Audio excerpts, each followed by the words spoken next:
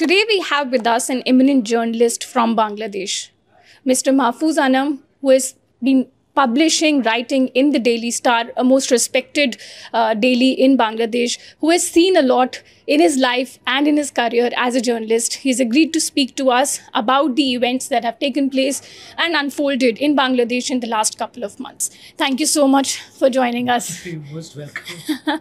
So, starting with the law and order situation in Bangladesh, how are things moving? We see that on the roads, law and order is seemingly, at least, has returned. The police have called off their strike and joined back. But there was a gap, that 1 week, in which the law and order completely went out of hand. Deteriorated. Yes. I mean, when former Prime Minister Sheikh Hasina resigned until Professor Yunus came and took oath and became the formal, chief advisor, there was a gap. And his return also was unfortunately delayed because of a surgical procedure that he was undergoing in Paris. So I think people took advantage of that, and most damagingly and hurtfully and regrettably, Hindus were attacked during that gap. But I'm very happy to say that I think that's stopped, and then most of the law and order situation are back in normal. What we now are facing is, I suppose, the very common phenomena where when a powerful government falls, then you have all sorts of people saying, I was wronged, I was deprived, this and that. So now you redress my grievances, and this is now prevalent in the bureaucracy, in police, in many places. So, but also that is on the slide down. Okay, so that actually brings me to the next question as to what are the key challenges that there are in front of the interim government. It's been almost more than a week that they have taken charge. We are seeing a lot of changes that are being planned. In fact, we also did a story on how police reforms are being planned because there was a demand from the lower constabulary and the personnel that, a lot needs to be changed because a lot happened in the last 15 years. Yeah. So if you could tell us as to what are the challenges before the interim government, what all do they have to look at? I think they have an enormous agenda in front of it. And if they try to do everything, I think they will not succeed. So the first task for them should be to prioritize. Okay, so one is to fix the economy, I think, and they're making good progress. On that count, the banking sector was in shambles. So that is one. Secondly, is the reforms in politics, which is, see, what had happened is we restored democracy in 1991 from Ershad's autocracy. So from 1991 to 2024, this 23 years, we have had unbroken, if you like, elected governments in power, which is a reasonably long time.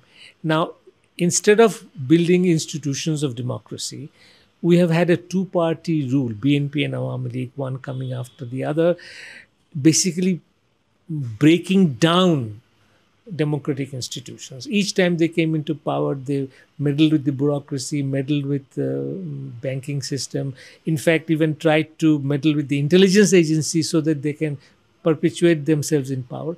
Now, this happened, unfortunately, mostly under Sheikh Hasina's regime because she was in power continuously for 15 years. So now that there is a new opening, so everybody is saying we must do this, do that. There is a very strong sense that we should amend the constitution in a way that so much power in the hands of the prime minister doesn't exist. She doesn't become, all center of power. So the slogan is that we don't want any return of dictatorship in the future. So that is called for. There is also call for judicial reforms, because judiciary had also become very, very much impacted and politicized, by the way, in this regime. So there is really a lot on the plate, but I just hope that They choose the proper priorities and move on.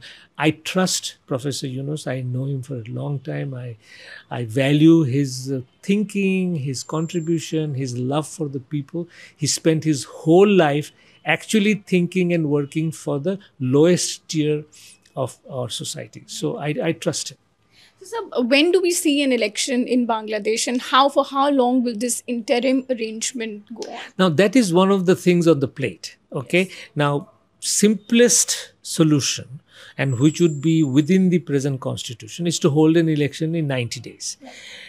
But there is a huge resistance about it, because we just don't want to go back to that Awami League BNP dichotomy. We have seen BNP before, and many of us remember it because I am old.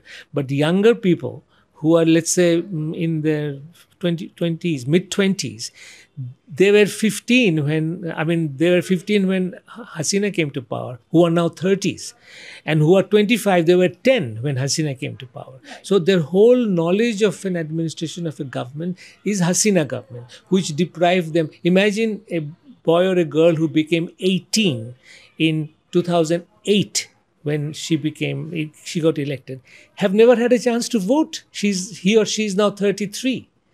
So there is a huge resentment there. But the feeling is that we can go back to our elected government structure after making sure that BNP doesn't follow suit on what Awami League did. Right. So going back to the events that in fact unfolded in the last 2 months, whatever happened, if you could tell us, what was the tipping point really? 15 years Awami League was in power. We have been hearing about elections being rigged. There were several allegations of atrocities in students. So what was the tipping point, and how did this turn into such a violent protest that we saw? Mujibur Rahman's statues was pulled down. Then there were horrific visuals from across Bangladesh on how his house was burnt, that museum. How did it turn that violent? Well, you are talking about the reactions to the violence. My focus would be on the violence itself, which, very simply put, was reckless police firing on demonstrators.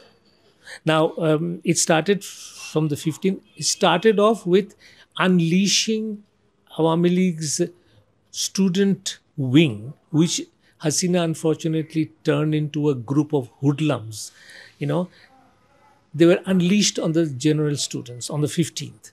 And with guns and machetes and, big, instruments of killing, they went after the students. That's how it started.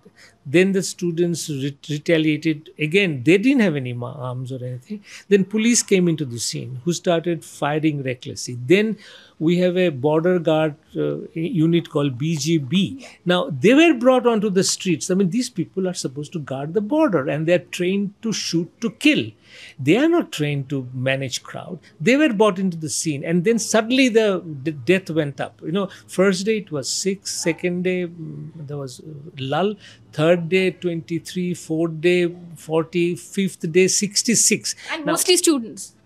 Mostly students and passerbys. In our country, South Asia, there are a lot of vendors selling this and that, a lot of people walking about. So I would say, we had a very conservative estimate of 204, out of which about 45 were students. Now, actually, later on, the figure rose to about 400. The UN ended up with a figure of 600, but of a slightly longer period. So, in South Asia, I don't think even in the British time, you have had within 10 days police killing about 400 citizens. That to me was a tipping point. Okay. So, what led to that frustration, so much penting up of frustration? Was it corruption within the system? Because we read reports and they talk about the corrupt system, how only a few were, crony capitalism. Yeah. So what are the reasons that really led to this frustration? There is a whole set of reasons that accumulated frustration, among which a very important one was their inability to vote. Now, if in a democracy, we take a lot of rubbish in the hope that After 5 years, I'll have a day of reckoning where I'll be able to vote. Now, you should take that away from me. That's one. Secondly, total control of dissent. There was no protests on the streets were allowed. Opposition was crushed. Civic society was not allowed to speak out. Even in seminars, if a research organization came out with very dire statistics, they were termed, as agents of foreign agents or something. Right. One instance I'll tell you, that we have an institution called Transparency International Bangladesh, which is the Bangladesh chapter of an international body called Transparency International. They came out with absolute immaculate reports, but every time they would come out with a report, they would be termed as foreign agents, or this is wrong or that is wrong. And interestingly, that tag TIB got even when BNP was in power. So in the last 15 years, this institution always was termed as but they are among the few who were able to continue to bring out good statistics. There was another organization called Center for Policy Dialogue. They did something, but either they were branded as enemy voices or they were totally ignored. So you have no dissent on the street, you have total control of political opposition, you deprive people of voting rights, and you totally control the media. And I'm a testimony for that. I had 84 cases against me, out of which 16 were for sedition. So that went on for a while. Then they stopped bothering me. Then they, would come back again. It would all depend on how good a boy I was in my writing and things like that. So I think the message here is that don't throttle dissent. Give them some avenue. And the most important avenue is election. Second important avenue is a robust parliament, and third is media. Allow people to do procession. And another thing that I think really went against Hasina, and unfortunately is now maligning the image of Bangabandhu, is her building of a personality cult. I mean, Bengalis by nature do not like overbearing, people and overbearing. Really. Hasina made her father,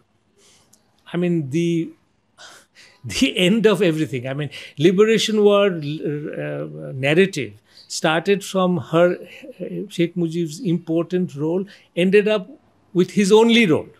Even we had Mujib's centenary in 2020. That continued 2020, 21, 22, 23, even till her fall, Mujib's thing was continuing. But in that process, she over glorified Mujib. And there was, I think, internally a resentment. Secondly, we had in 2021, 50 years of Bangladesh's liberation war. And I tell you, I as a freedom fighter was absolutely aghast to see how Mukti Yoddhas were marginalized. It was again Sheikh Mujib who did everything. And some references to the government in exile, Tajuddin and something. And Mukti Yoddhas followed a tail end of a story. Mukti Yoddhas were the heart and soul of it all. And of course they were inspired by Sheikh Mujib. That can easily be said. But I tell you, even Mukti Yoddhas were marginalized. The role of the armed forces who rebelled, like Zia Rahman, Khalid Musharraf, and many others, again they were marginalized. So she had such a control over narrative that I think she then became a victim of her own control of the narrative, and her view and her vision became absolutely narrowed to the extent that it became unrealistic. Fair point, really. But why do you think that this sentiment of radical elements, mixing up in the crowd of students and doing all this violence, why was it projected like that to the outside world? That's how a lot of media perceived it, in India at least. Well, not in India at least, only in India. And because India has so many media outlets and they have their own global linkages, they just focused on the radical elements. I mean, you have been here for the last few days. How many radical elements have you seen? And at that time, there were even fewer still. But please, in your country as in mine, when a sudden change of power occurs, all sorts of elements try to take advantage. I mean, it will happen in India too. Right. If there's a sudden fall of a government, then you will have this Mahasabha, that group coming in and trying to stage claim. And I think, and this is a very pertinent point I'm making, that Indian media has almost started off almost like a self-fulfilling prophecy. This is very important. You are saying, oh, all radical, this is Jamaat, this is Shibir. So they are getting an exaggerated credit. And that is also having an impact here. The Jamaatis themselves might be feeling that, look here, we did it. Because Indian media is saying that. I've heard so many of it. That, there's radical elements, they're taking this, and your depiction of ISI involved, Pakistan involved. I mean, I said it in one of the interviews, and I'm repeating with you, that please give some credit to the people of Bangladesh of being able to do something on their own without China or India or America or Pakistan being involved. They will take advantage, there is no question, and I'm too much of a veteran journalist to ignore that. But that's not the mainstream. And if you follow and support and strengthen the mainstream, then these fringes will go out. You are actually focusing more on the fringes. So do you think that is the reason why common Bangladeshis are angry with India? Because I have been, like you said, going around speaking to a lot of people and there is anger. So why is it that, people in Bangladesh most of them are so angry with India? I mean, you did make a point about media portrayal of this revolution. But if you could elaborate a little on that. Well, listen, this is my perception. From the recent coverage, the impression I got was that Indian media is only interested in Hindu Bangladeshis. They are not interested in us. So your interest is not on the people of Bangladesh, but you're interested on a segment of people of Bangladesh. That, I think, is the main reason of the fueling of the anger. I mean, look at us as a people. Okay, this is one. Secondly is that there is an accumulated, issue of water distribution. First it was Ganga, then now it is Tista. Now, Tista's story is something that you should investigate yourself. I mean, Manmohan Singh, as a Prime Minister of India, was visiting Dhaka to sign the treaty. And then suddenly Mamata Banerjee threw a spanner. But that is also like more than 15 years ago. So we don't look at India in a fragmented manner. We look at the central government. And on the other hand, of course, there are elements. Now, as in India, you have extreme elements who, I mean, your Home Minister, Mr. Amit Shah, called Bangladeshis as termites. I mean, how do you expect us not to react? Yes. Such a humiliating terminology. And he's in power. He's not like anybody. So I think we need to revisit our relationship. I, as a Bangladeshi journalist and a freedom fighter and thinking of the welfare of Bangladesh, I'm absolutely of no doubt that Bangladesh-India relationship must never derail itself. It has to be on a friendly win-win relationship. But for us to reach there, we need to understand India better. Yes. But India needs to understand us better. And because you are a bigger country, you have more power, more economy, your responsibility of understanding us is that much more.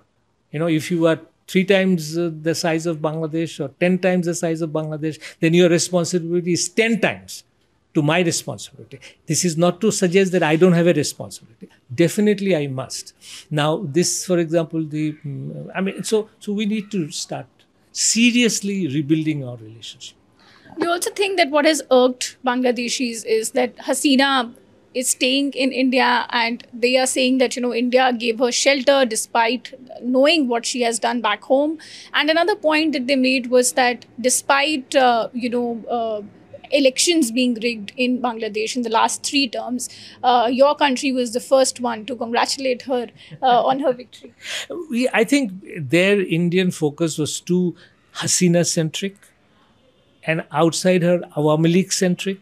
It was not people-centric. So that has to change. And it is also here I resonate the same feeling that India was a true friend of Hasina herself. Forget Bangladesh. They should have given her a more robust, realistic assessment of the reaction to the election she was holding. In fact, she almost became, she took it for granted that India will help me. Whatever the election I do, India is with me. In fact, there was an article in the Washington Post that this time prior to election, America was quite serious about pushing Hasina for a more accountable election. But at one stage, India approached America and said, we'll look at it, don't push her too hard. Okay. And so America sort of stepped back. This is a Washington Post story. But anyway, the impression is that Hasina was so much a friend of India, therefore India turned a blind eye.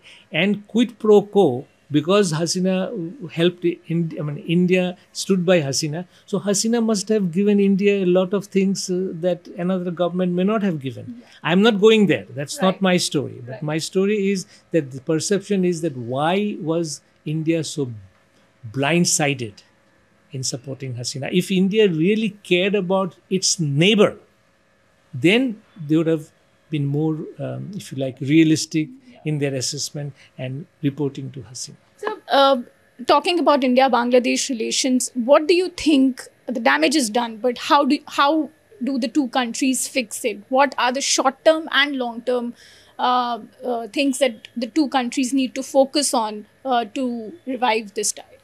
I think, to me, the first thing is to understand who we are as a people. Now, if you see a lot of people going to mosque and uttering Islamic, Islamic things, and you think we are going fundamentalist, is the first place we need to look at. I mean, I've said it before, I'm repeating that if India can be proud of their Hindu heritage, and correctly so, that is the Indian people's decision, then you should also be let us proud about our heritage. We have a collective heritage from Buddhism, Hinduism, and Islam. So when we talk about our Islamic heritage, why do you get so worked up? Why do you come to the conclusion that this is Jamaat inspired, this is this? They are a political party and they are waiting in the wings to take advantage of the situation. But please, place to start is to recognize our cultural heritage, which is Bengali and Islam. I'm a very proud Bengali. I'm a freedom fighter. And I have my strong feelings against Pakistan because they wanted to, in a way, eliminate us as Bengalis. But I'm also a Muslim. The heritage I have. So I share that. I don't think India appreciates that. So this is the first thing they should do. Look at us as who we are. Secondly, realistically help us grow. Because a prosperous Bangladesh is healthy for India. For example, when our per capita was below 500, we were a market of X amount. Now that our per capita income is almost 3,000, then we are a bigger market. So we prosper, India can sell more goods to Bangladesh, okay? And Bangladesh can export more to India. So economic issues should take very serious consideration, and India must think that, okay, how can we work which really helps Bangladesh grow, because a growing and a developed Bangladesh is a bigger market for us. I think that logic should be very strongly entrenched in the Indian mind. And because you are a bigger country, because you have so much more economic strength, why not take a more matured and serious and helpful view? Yes, there was a quid pro quo, you do this and I have to do this. The quid pro quo is a very simplistic, approach. But if we go back to Gujarat doctrine and say, okay, we are going to help Bangladesh regardless, because the ultimate benefit will go to India. An economically developed Bangladesh, a stable economy Bangladesh, a stable political entity Bangladesh will all help India, because India is a very important neighbor. So I'm not putting all responsibility on India. Obviously, the responsibility has to be ours. A more mature, a more well-versed, a more enlightened approach to our bilateral relationship. But India really should take a second look. So coming back to the interim government, I mean, what are the checks and balances you think are required so that it doesn't go back to what it was? In fact, in one of your pieces, you wrote that Bangladesh is on a slippery slope. Yeah. So if you could elaborate that on. Well, it's, if I may use this simile or this, that imagine yourself in front of a door that has opened up. That is the student revolution. The door has opened up and you see a lot of potential. We can do this better. But you are standing on a very slippery ground. You can slip, you can take a wrong step and the whole thing collapses. It is because, we are a very emotional people. Okay, we are now full of hatred for what Hasina did. And this may take us to another extreme position that everything that deals with Awami League has to be now negated and Awami League as a party has to be condemned. If we go in that direction, then there will be a resurgence. Just as Awami League's attitude towards BNP, that it was a party of all corrupt and anti-state elements, anti-liberation war elements, helped BNP to resurface. The resurgence in BNP is directly related to the oppression. This is Bengali psyche. Bengalis are always on the for the underdog. It is their psyche. You can blame us for it or praise us for it. So underdog gets a sympathy. So if now Awami League becomes an underdog, they will get the sympathy and will always be this Awami League BNP will never have a unified population. So very important that we have a a road towards a unified population, which means that this government, it is interim, they have a responsibility. But more important in my mind is the BNP mindset, because at the moment when the election comes, whenever it comes, a year or two or even earlier, most likelihood is that BNP is the largest party to gain from this momentum. So if BNP comes back with the mindset that I'm going to teach Awami League a lesson because Awami League did a lot of things against them, then we are back into this, at this game, which has been quite destructive. So an interim government's responsibility is, number one, fix the economy. And again, now the flood has come, which is totally unexpected and very devastating. Right. So respond to the flood first, then fix the economy, fix the politics, and have the election as early as possible after the reform. So the sentiment now is reform first, election later. But election can't be postponed, if you like, indefinitely. Right. People would want a chance to vote back. So these are the slippery things I'm talking about. So what are the key departments in which immediate reforms are required? I think Home Ministry, police reform is very important. Reforming the banking sector is very important. Reform in, holding election, proper election, the election commission, party rules and also I think there has to be a reform on election funding. What had become almost impossible is the figures that we hear that a potential MP spends to get re-elected. Now, if that is going to be the cost of your election, then that MP will have to indulge in corruption to just raise the fund he has invested or he borrowed from others to invest. So election expenses have to be drastically brought down, and that's where election reform becomes vital. Right.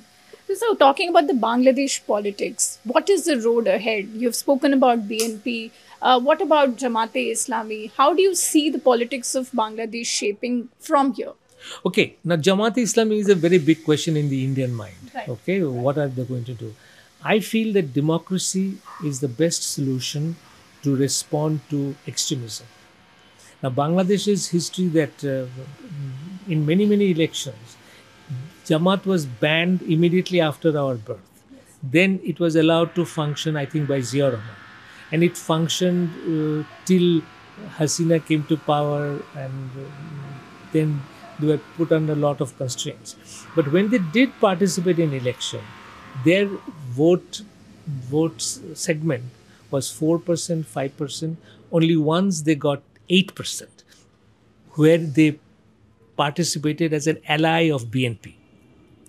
So even if you give it like a huge margin, they can't be more than 12, 13, 14% of the vote. It is best to see the people that they consciously vote in this pattern.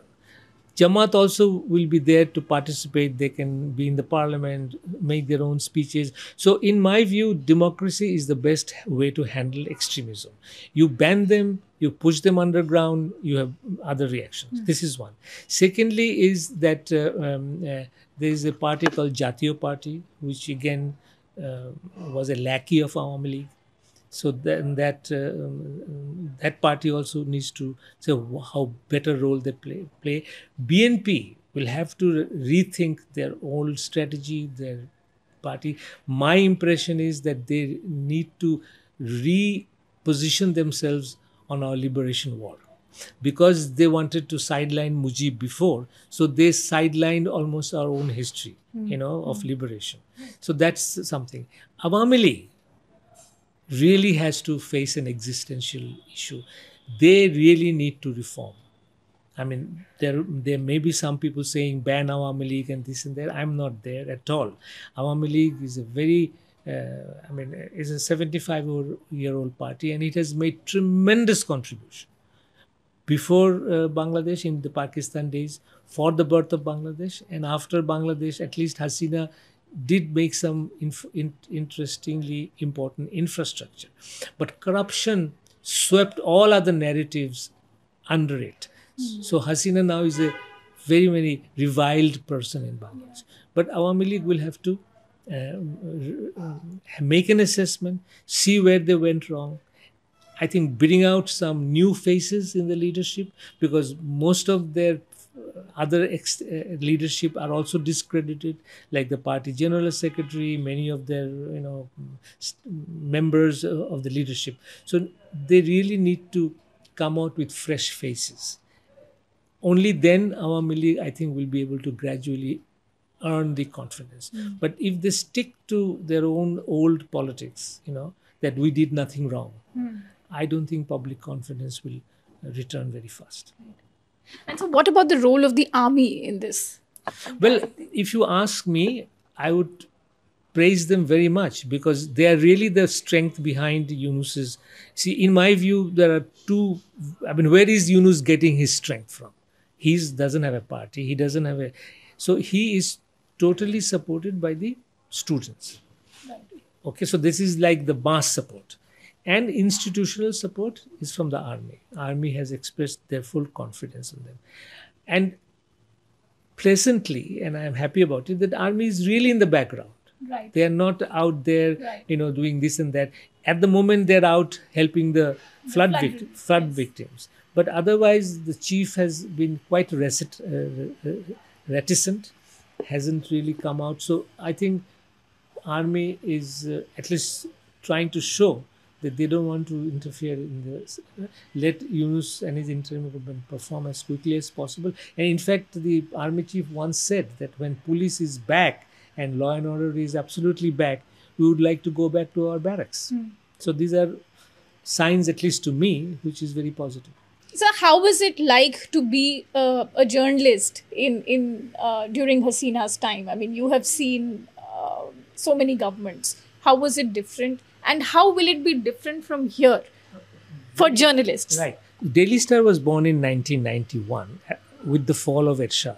So from 1991, I would say that till about 2010, it was the golden period of Bangladeshi journalism. I mean, many papers came out. We wrote really without any, restraint. And to me, those are the best years of my life with the Daily Star. And then from 2000, I think 11, 12, she started getting wary of criticism.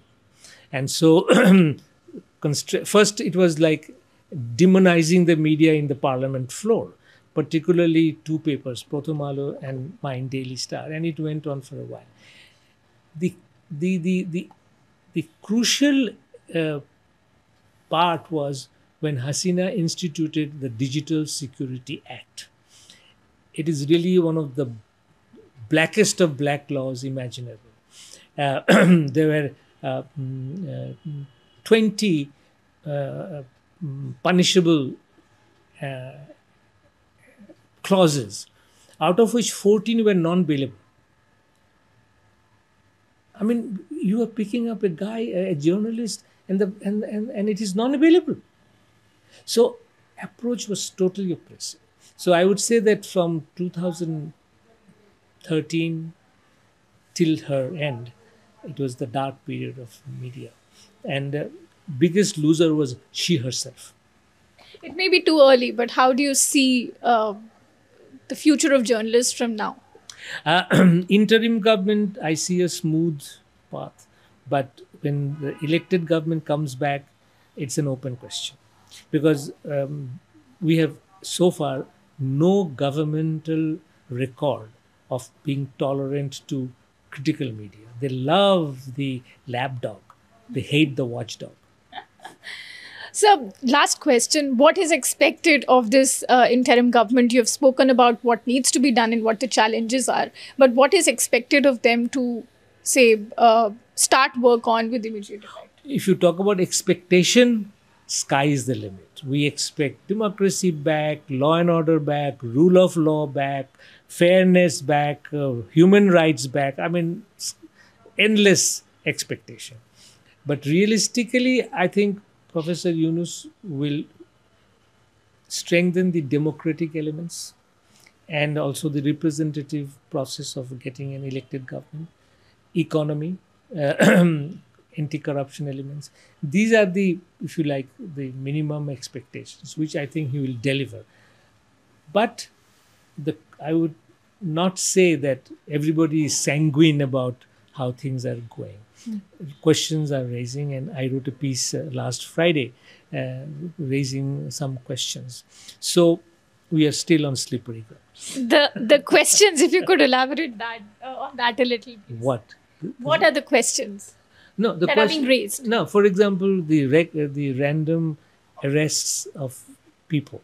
Now, our most famous cricketer, Shakib Al Hasan, has been accused of murder because somebody put his name. So this is really creating the most, if you like, intense controversy at the moment. That cases are being filed, people are being included in it who do not belong there.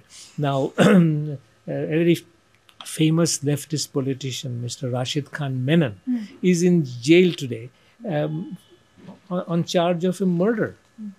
So I think what is really frightening now is that no relationship between what your crime is. So many people are now in jail who should be charged with money laundering. You know, absolute corruption, stealing public exchequer dry, but they're being charged for murder. Obviously, when you go to court, they're all going to get released.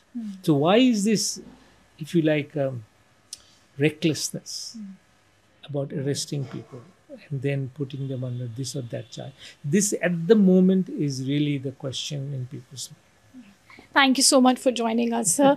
So that was Mr. Mahfuz speaking with us about what lies ahead for Bangladesh, the situation right now, what is expected of the interim government.